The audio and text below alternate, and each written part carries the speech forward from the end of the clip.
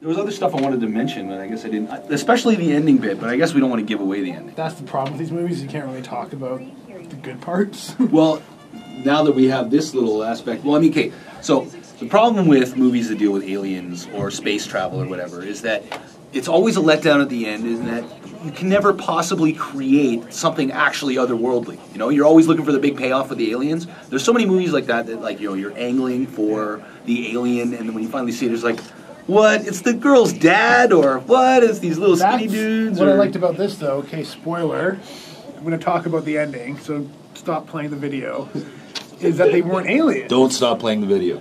Is that they weren't aliens. They were humans that have evolved and started killing each other because they're trapped underwater for 800 years. Yeah. Sorry for ruining the movie for you guys in here as well. Oh, well, that's the price you pay for hanging out. The water part was the giveaway, not the alien part. You know what I mean? Like, that was cool because you weren't expecting aliens. Like, it wasn't about that, and it wasn't about getting to an alien planet. They were trying to get to New Earth. I think it's just once you get past the idea of, like, your expectation of it being 30 seconds from experience. If you get past the expectation of it being something otherworldly, you can just sort of get into the idea of, okay, well, it's not going to be revelatory, but it's going to be, you know, it's going to be good. Hopefully, it's not doesn't pander to me. But I thought it was really good. I don't think I'm going to go on and on about the set design. Impressive to build that many sets. That's all I got to say.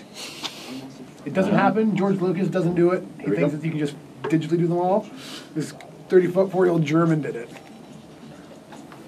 Welcome back to the Film Cynics. Steve and Brian sitting in on a Sunday afternoon talking movies.